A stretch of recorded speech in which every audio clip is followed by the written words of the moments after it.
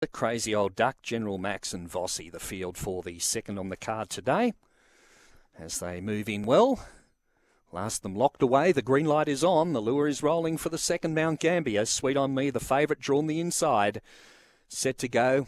And racing Sweet on Me, headed early by Crazy Old Duck as they head into the back, and Crazy Old Duck joined by General Max. They're three on Sweet on Me. Wider out, beat Max Bazza, followed by Vossi, and last of all, Miss One Love.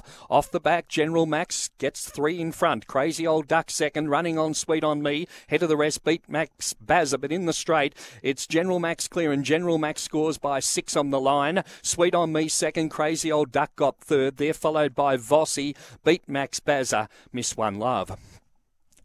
Race number 2, race time around 23 seconds.